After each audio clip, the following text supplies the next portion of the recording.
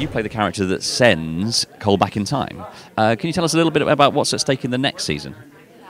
Well, I myself do not know exactly what's going to happen at this point, but there's going to be more time travel. It will still be the plague, but time travel will be even a bigger part of the season. And the season is going to go more into the characters and into the relations. I mean, in the first season there was a lot about establishing this world and getting, to know time travel and understand it. And this is now really about what are the characters, what makes them tick, what do they fear, and their involvement. And they, like Jones, for example, she's getting to know parts of herself that she doesn't even know.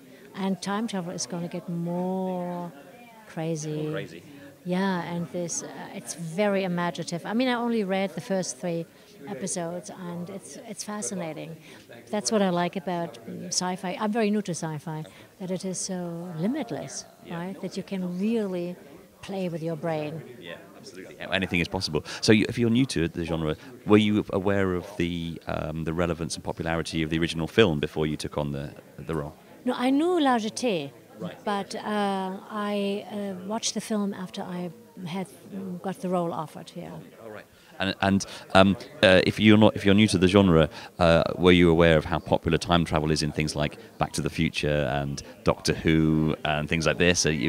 Well, you know what? I have 3 sons, so they were a lot into these things, but I didn't know the scale of an audience that is into that. And actually, I only know this since yesterday, since I walked 2 hours on the floor of Comic-Con and saw what this actually is. I mean, it's amazing. It's huge, isn't it? It's huge, yeah.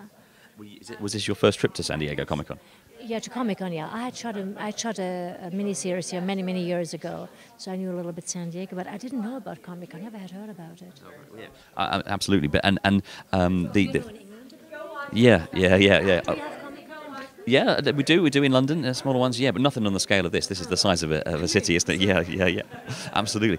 So, are you when you read the first 3 episodes? Was there a moment that you saw and you thought to yourself, I can't wait to be filming that? Not only one. I'm telling you, not only one. Right. I mean, I actually read the 4th episode last night, and I can't wait to do it. I mean, it's not only one moment, really great moments and surprising moments and difficult. Really, what challenging to create or challenging both? Conceptually?